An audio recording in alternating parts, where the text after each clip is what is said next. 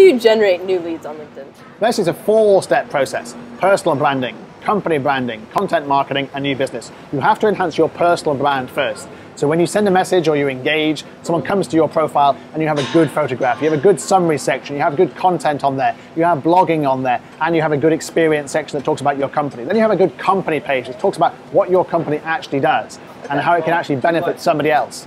And then you look at content marketing in terms of your blogging. So you make sure you're blogging, make sure you're writing about what your problems of your potential customers, you're making about solutions to your customers, you're talking about how clients can benefit from using LinkedIn, about social selling.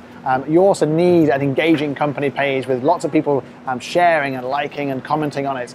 And then you can send out new business, as well as looking at the whole way of doing content marketing, which in turn also generates new business through social selling.